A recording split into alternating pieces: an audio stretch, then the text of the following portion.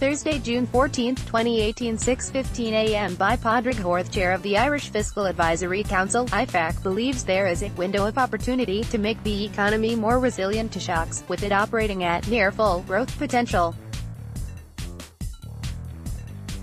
Seamus Coffey told the Budgetary Oversight Committee that the debt burden is still among the highest in the OECD and is understated by standard GDP comparisons.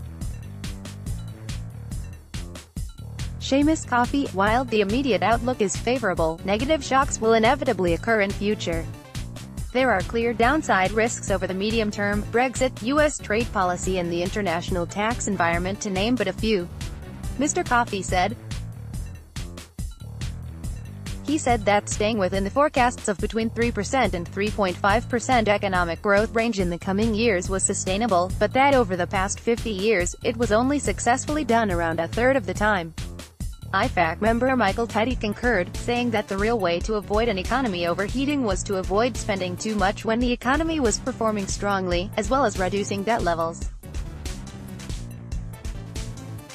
Mr. Teddy warned against relying on hikes in commercial stamp duty in the last budget as a long-term source of revenue.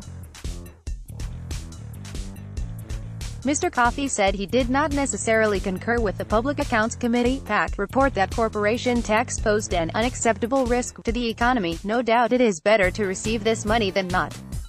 Just to identify it as a risk should be fine, he told TDs and senators. More from the Irish Examiner.